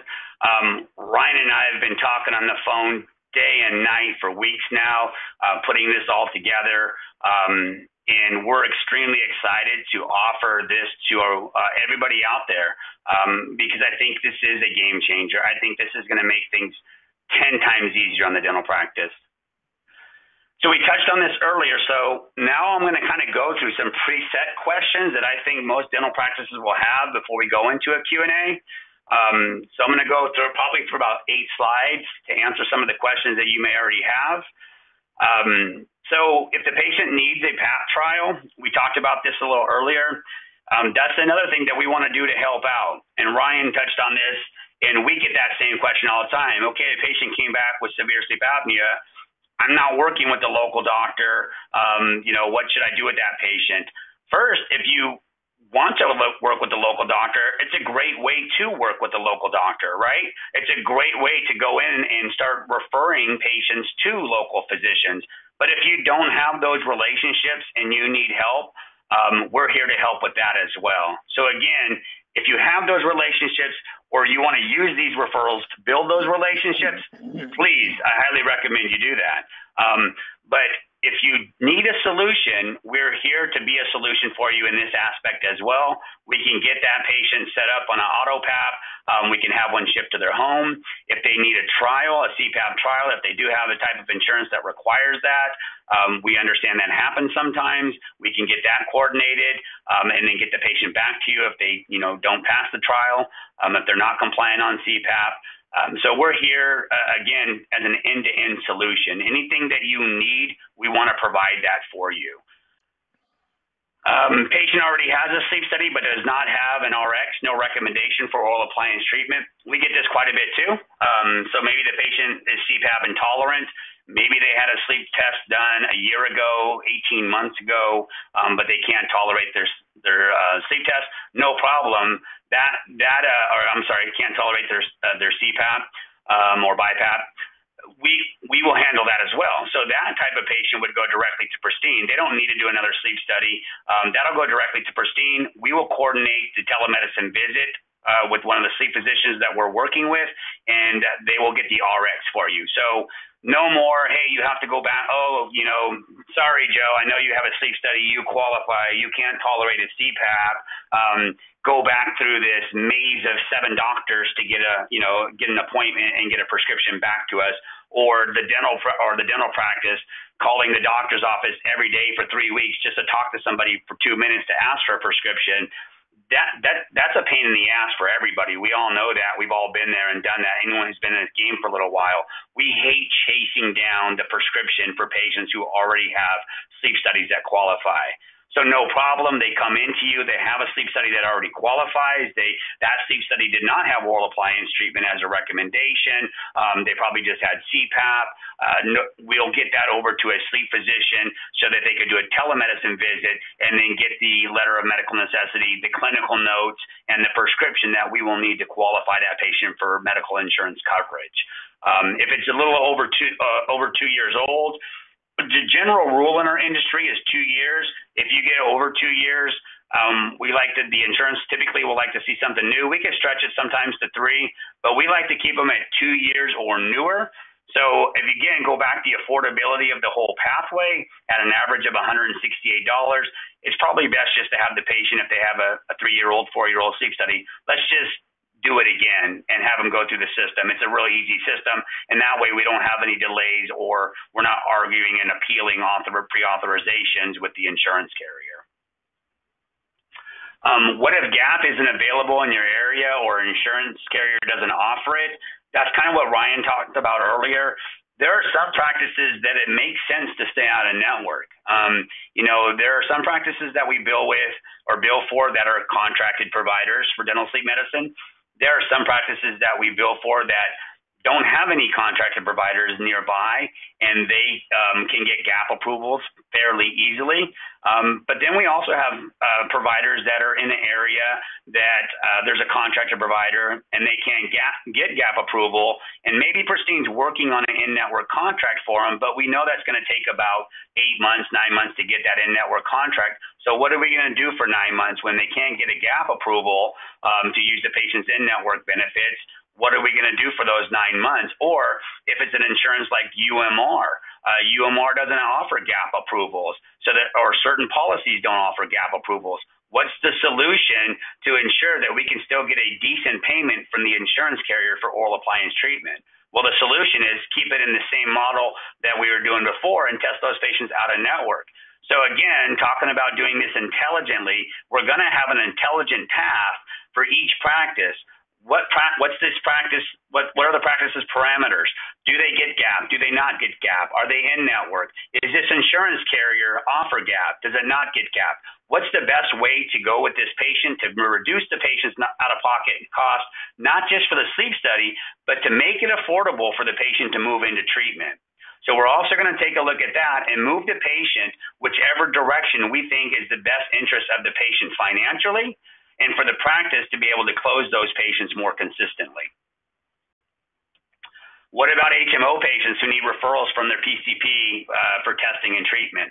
Well, the HMO patients, they can come in as a cash pay. So they can come through the system as a cash pay, or they can go back through their healthcare system and work through their healthcare system to get a referral.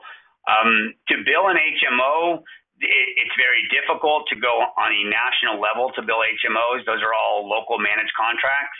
And their system, like Kaiser, that you're familiar with, or some of the other larger HMOs or smaller HMOs in your area, they're a tight-knit system. They make the patient go back to see their PCP. The PCP has to put her in a referral to the sleep physician. So the patient has to go, have like 3 or 4 appointments, or at least 2, before they can get the sleep study. So you can send the patient back to their system, and then we can piggyback that with a gap approval or an in-network exception if that HMO doesn't have a dental sleep medicine provider in it. Or the patient can just move through this system as a cash pay patient. Up to the patient. What do they want for convenience? Is it worth it to them just to pay cash and go through our system, and they still have all the clinical records we would need to get the in-network exception for treatment? Or is it better if the patient just says, look, I'll go get my sleep study done in network and come back to you after that? That's fine. Either way, we just would have that be a patient choice. What about TRICARE patients? So good news on TRICARE patients as well. Telemedicine visit are covered on some of the TRICARE plans without referrals. So we don't have to, some of these TRICARE plans, they don't have to go back to their base doctor or their PCP to get a referral for a telemedicine visit. Some of them will cover without it.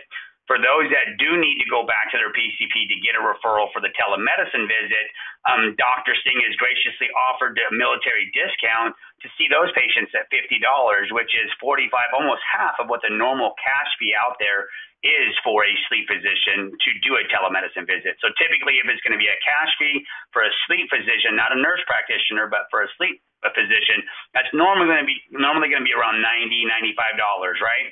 So he's going to help the military patients out. He's going to give them a great discount, almost half off, if they just want to pay cash for the telemedicine visit and not go back through their system and go through the kind of the pain in the butt of going back and getting a referral. Then the sleep study, that typically does not need a referral. Rarely does that need a referral. That'll be covered by TRICARE.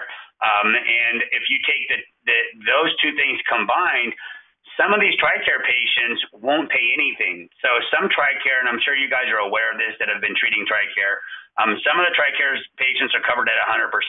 They wouldn't pay anything, especially if they don't need a referral.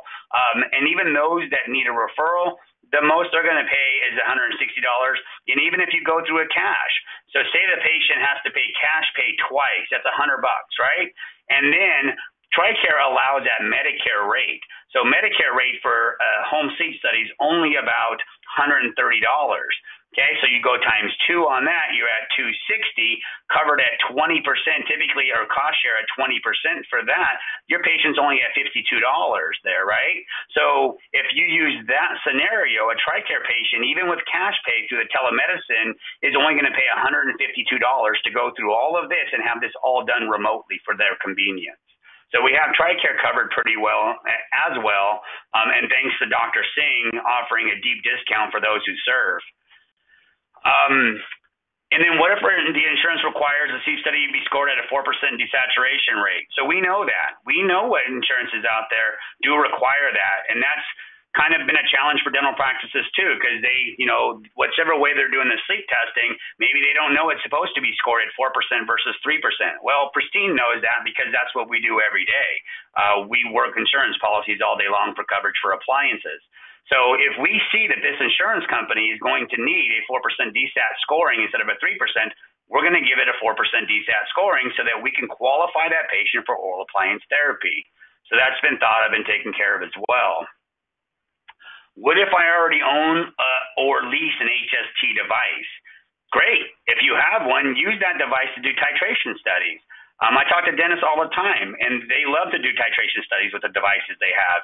So I'm not saying don't even go out and buy your own device. If you want to go out and buy a device, most of the dentists that I work with that use companies like sleeptest.com or refer out, they have a device. They want to know how their patients are doing on treatment. If you want to send it to sleeptest.com, they'll do it for you as well. Or if you want to purchase your own home sleep testing device, or you have your own home sleep testing device, that's wonderful. Check your patient's efficacy. Make sure they're doing well on their treatment so that you can send that patient's results back, eventually send those patient's results back to their medical doctor so they know that you've optimized that treatment and you're taking care of your mutual patient. So I still say that you should have your own HST in your practice so you can titrate your patients. And then what if the patient's reluctant to schedule the sleep physician consultation that leads to the sleep study? Get a pulse ox. That's back in the day, and Dr. Singh can attest to this. I used to 9-10 years ago, I used to run a couple sleep labs in addition to respiratory care companies, and that was the way that we used to get before home sleep testing was around. That was the way that we used to convince patients to come in for a PSG. Nobody wants to come in, spend the night in a lab, and have 37 or 57 or whatever wires are going to be attached to you, and go through that process. So the way that they would get the patients to come in back in the day, the pulmonologists that we were working with, they would send them home with the pulse ox, right? So the same thing a dental practice should be doing too. So if you have a patient that's reluctant to go home and schedule right there, or go home and schedule whatever they're going to do with one of the sleep physicians, then at least send them home with the pulse ox. They're not expensive. They're very affordable. And it's a way you can just show your patient, hey, I know you're not scheduling today, or I know you may not be too interested in this, but at least I want to check on how you're doing at night. How are you breathing at night? So take this home. There's no cost to you. Bring it home or bring it back to us in a couple days. It's recordable. It's going to record your oxygen levels. And that should be another way that you can get those patients to move into at least doing a consultation with a sleep physician. Getting exhausted here. I'm almost done. Should I go in network for this model? This is a question we get all the time too. Do I go in network? Do I stay out of network? What should I do? My answer, the general answer I give practices all the time is, if you're in an area and there's no in-network providers around you, and you don't think there's going to be in-network providers around you, and you can get gap approvals, then you can stay out of network. If you've been successful staying out of network, if you've been successful getting gap approvals and it's working for you, don't fix what's not broken, right? But if you aren't successful, or you do want to start making that move, there are some things that are going to help you, especially with this system. You're definitely going to increase case acceptance because you're going to be reducing patient out-of-pocket costs, because you're going to have an in-network rate and consistently be able to use their in-network benefits. You're going to speed up the pre-authorization process because you're not waiting for the pre-auth and a gap approval. You're going to get consistent reimbursement, not only on the oral appliance, but on radiology and office visits. So if you're going to move into the realm of doing office visits and telemedicine office visits for follow-up visits, 2-3 months down the line, 6 months down the line, 1 year down the line, well, if you're out of network, they're not going to give you a gap approval for an office visit. They give you gap approvals because there's not dental sleep medicine doctors that can deliver the oral appliance that are in network in the area. So if your goals are to say, oh, this telemedicine system's great, and something like Tucker's doing, like Dr. Todd Morgan's doing, and Magnuson and Carstensen and many other doctors that we're working with that I know are in network with most of the carriers, they can consistently do these telemedicine visits for many years to come. Because like I said, I think it's all going to change. So if they're in network, they can get consistent reimbursement day in and day out on those office visits, on follow-up visits. So month 6, month 9, 1 year follow-up. Because typically when you just bill an office visit and you're out of network, you're not getting a gap on that, right? So that's another thing to consider, where you want to go with this and where do you want to go with telemedicine. And then also it eliminates letters from the insurance carriers going to your patients to try to send them somewhere else. That's another thing that is, a thorn in the side for these practices that try to get gaps sometimes is, if there's an in-network provider or the insurance thinks there's an in-network provider because there's an oral surgeon in-network, then sometimes the insurance will play a little dirty there and try to send your patient, when you're trying to get a gap approval, over to another dentist for treatment and tell the patient, oh, we have dentist, Jane Doe over here who's in network. We think you should see the in-network dentist instead. And then we're going back and having to explain to the patient, oh, sorry, no, that's an oral surgeon. It becomes a mess, right? So that's another benefit of being in network, is you eliminate all that stuff going back and forth when the insurance carrier is trying to send your patients to another dental practice. And then the last thing is obvious. You can market yourself as an in-network or a preferred provider to the public, to the medical community, because that's important to, everybody out there that when they're being cost conscious of what they're going to do with their treatments and where they're going to refer their patients. So I just want to go through this. And sorry, I know I'm going longer. We're probably almost on 2 hours. We knew it was going to be 2 hours. So let me go on this just to go through the process. And again, our main goal here, everybody who's been putting this together behind the scenes, our main goal is to simplify everything for the dental practice so we can expand treatment. We can give more access, easier access to patients out there. So the dentist role now with this system, just screen, identify. That's all you have to do. You focus on working with your patients and your staff to find those patients that are in your practice, or marketing yourself to other people out there to start getting patients. So you screen and identify patients, and then sleeptest.com takes it from there. They start coordinating with the sleep physician. Sleep physicians get involved. They take it in for the telemedicine visits and the prescription, the clinical notes. Pristine starts the pre-authorization process. We calculate the patient's out-of-pocket cost. Then we will, and we will also over here, if needed, present the financials and insurance coverage to the patient. And then after that, if the patient needs a PAP, a BiPAP or a CPAP, if they need PAP therapy, Pristine will handle that for the practice. Then if not, goes right back to the dentist role, again, deliver therapy, and then back to Pristine to bill and get the dentist reimbursed. So if you look at this, two things that the dentist does in this. What is the dentist good at? Delivering therapy, right? That's what the dentist is great at. That's your specialty. The other part here, this is your team specialty. Your team specialty is working with their patients to identify patients or identify those patients that need help. So now, and look at our specialties. This puts everybody to play in their strengths and let the specialists do what the specialists do, and that's going to create more treatment and drive more patients into care. So real quick, sorry, this is tough to read. Just what we do, again, this isn't about us selling our services. You won't see any pricing on here from me. If you want to talk pricing, you could talk pricing, but we do medical billing, we do credentialing, in-network contracting, we get our practices enrolled with Medicare, and we do team training. So those are the services that we offer. That's how we fit in this puzzle. If you want to connect with us, all you got to do is go to our website down here at the bottom. Sorry, these got cut off a little bit. And they just click on the button. This is on our main page of our website. Just scroll to the very bottom of the page and then click schedule a sales call, and we'll get on the phone and explain our service in greater detail than what I just did. And then here's our information. So if you're already a client of sleeptest.com, but not a client of Pristine, obviously contact us, schedule a call with us on our website, or shoot me an email. If you're a client of Pristine, not a client of sleeptest.com yet, shoot Ryan an email. If you're not a client of either of our services yet, please start with Ryan, and then he's going to work with you first. And then after Ryan is finishes his presentation with you, he'll forward you over to Pristine, and we'll take it from there. We like to just keep that in the same sequence, kind of as the flow of our standard workflow. So that's all I have. I'll give it back to you, but before I leave, I just want to take a moment and thank all of the healthcare workers that are out there.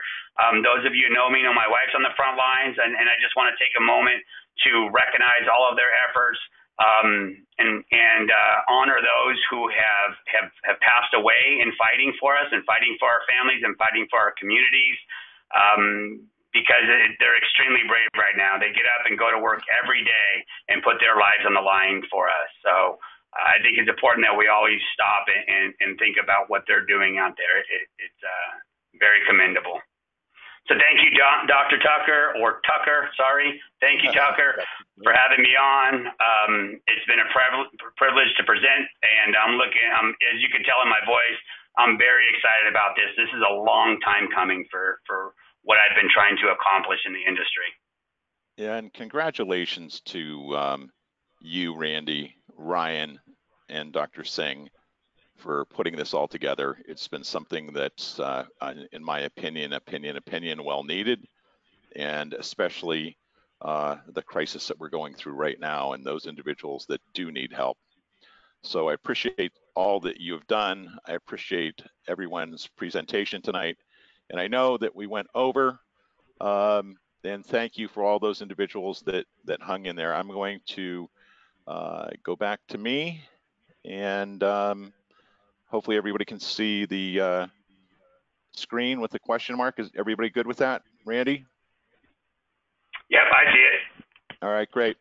See ya. So good deal. So we did have some great questions. I don't want to spend a ton of time. A lot of questions over costs, and I would recommend that you discuss that with Ryan and Randy per your individual circumstance. Here's a good one that I would hope the three of you would chime in on. I screen patients in my office. Should I be contacting the patient's MD of record prior to the telemed consult and the HST? You want to Great question. take that one, Brian? Yeah, You know what, can you hear me well, Tucker? Yeah, someone take it. Just say who you are, please. Yeah, go ahead, Dr. Singh. Well, I think it'd be great Tucker, coming you from want your to position. share? I mean, it absolutely does not hurt to contact the MD of record in terms of letting them know what you think. In terms of, you know what? Why don't we all share our webcams real quick? Yeah. Yeah, there you go. There you go. All right, let me see if I can get this going. All right. So I don't think it hurts in terms of sharing with your MD of record in terms of what's happening with the patient, what you're thinking in terms of getting a home sleep test done, referring for further treatment, that sort of thing. Depending, I mean, most patients, you won't necessarily have to do that in terms of if they have a PBO or they're paying out of network and that sort of thing. You can refer them onwards right away. You guys have anything to add to that?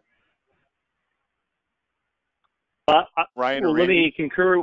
Yeah, I think I'd like to concur with you and share some other insight too. Two things. Everybody on this call believes in collaborative care. I've done that for my father. I've done that with myself. I've done that with my wife with regards to our own apnea or UARS. So I think that's a big deal. As far as the pre-test consultation there, I'd like to say, not to say don't do it. I'm just saying we're going to connect you with sleep physicians who are effectively going to take your referral form with all the medical history on behalf of the patient, get that to our physicians. They're also going to screen your patient and determine whether or not they're even qualified for a home sleep test or a PSG or what have you. Now, I will tell you one thing, and I've been saying this since I started in sleep testing 5 years ago. I don't care who the patient is. If you have some form of diagnosis of sleep-related breathing disorder, that information needs to be shared with that patient's primary care physician. So get that to them right away. Share on the risk and actually I learned this from Ken years ago. Share the risk and liability with regards to all the other comorbidities that you're not physically treating as a dentist. Not only to protect yourself, but also do what's best for the patient. Anybody agree, disagree? I'm done. Agree. Agree. Okay. Absolutely. So we're all of like minds that, no one is trying to cut anyone out of the equation. We've all advocated cohesively networking with our medical peers. And so that's where we all come together. Here's a great comment. Isn't it still necessary for the dentist to do an evaluation to determine TMJ and periodontal health? Absolutely. And that's why I advocate you have to see the patient in your practice, and you have to do a comprehensive exam that would include TMD, everything. TMD, perio, that means full-blown charting, not PSR. So you have to see the patient to determine whether they are going to be able to accept treatment and care. Tucker, I have a question. Yes, sir. may I ask you about that, sir? So let's Yes, you think may. about our current situation right now. I Yep. know you have, I respect your opinion, your ethics. You do everything by the books. We've got a situation right now where people need therapy potentially immediately. Mm-hmm. And I think there's maybe two options here. We screen the patient, we get them tested, telemedicine visits happen. Are you looking at loading your opportunity so when you get back in your office, maybe May 1st, June 1st, that you have patients to take impressions on? But I know that some other dentists are using temporary appliances as well in the meantime, or potentially work with Pristine and get a PAP delivered. Right. So I know you made a comment about it earlier, but is that your approach? You want to load your opportunity for the future? So, Ryan, I think that, everybody has to make a decision of what's going to work in their practice. For me personally, and as I've always said, opinion, opinion, opinion, and thanks, Steve, for typing that in as a question. I'm all for getting the patient through the initial consultation via telemedicine, so that when we hopefully are open, and you said that nasty word, June 1st, I certainly hope for everyone's I'm hoping benefit. for May, brother. Dude, I'm hoping for May too. You know what? I think everybody will, my word for 2020 is twitchy. And I think everyone will be a little bit more twitchy than they are if we have to go to June 1st, but whatever's best for all of us as human beings in our health. That being said, I'd like to do everything, the initial consult, review their home sleep study, go over everything with that, how oral appliance therapy works. Remember, I always recommend PAP therapy, that they give that another try. We certainly do not condemn or bash PAP therapy in our practice. So absolutely, I feel you could do all of that prior to seeing the patient as soon as you open. At that point, then you can go ahead and do your comprehensive exam, as I just alluded to, take your impressions or scans, and do your bite registration, and you're ready to go. That will save me a tremendous amount of time in my practice, and that's the way I think the whole concept should be handled. Now, I know others have other opinions where they are sending out various types of provisional appliances. I think that there's some high risk for that. If the patient needs to be treated immediately, there is no harm that comes from PAP therapy. So one man's opinion is that if they absolutely need treatment immediately, put them on PAP therapy until we get through this, and hopefully they will be compliant. So thank you everyone for all your positive comments.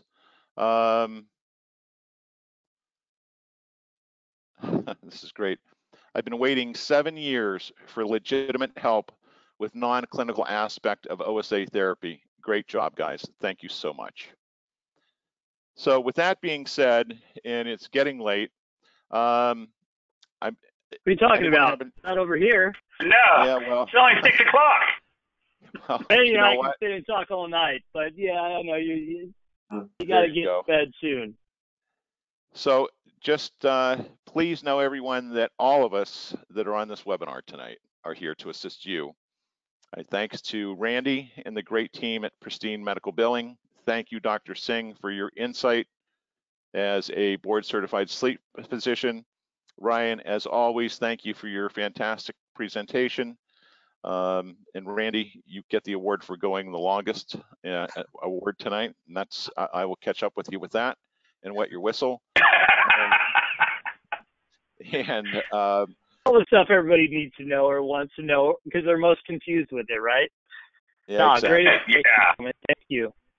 And the last thing I'd like to, there have been questions about how do people gain access to our previous webinars that we have done from Tucker Educational Excellence. You will be sent that information via an email. Please check out our website at tuckereducationalexcellence.com, and you can check out our YouTube channel as well, at Tucker Educational Excellence. So with that being said, I thank all of you once again from my heart. It's been a long, arduous day for all of us. Thank you all that have hung in there with us this evening.